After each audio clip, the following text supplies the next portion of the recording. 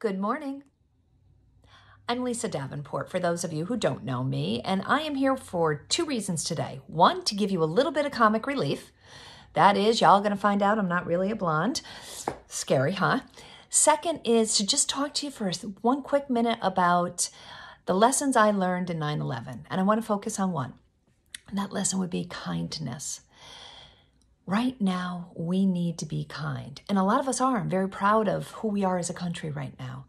So I'm going to ask you to be kind to small businesses. And I'm going to ask you to reach out, maybe do a Google review today. Can you take a few minutes and choose 5 small businesses and hop on their Google page and just give them a quick review? It may or may not spur a little business for them, but you know what it will do? It'll make them feel good inside. And right now, if we feel good inside, we'll radiate love out. So be kind, and remember, we live in the greatest country on God's green earth. We will rise above this, guys. We're going to be okay. Catch you later.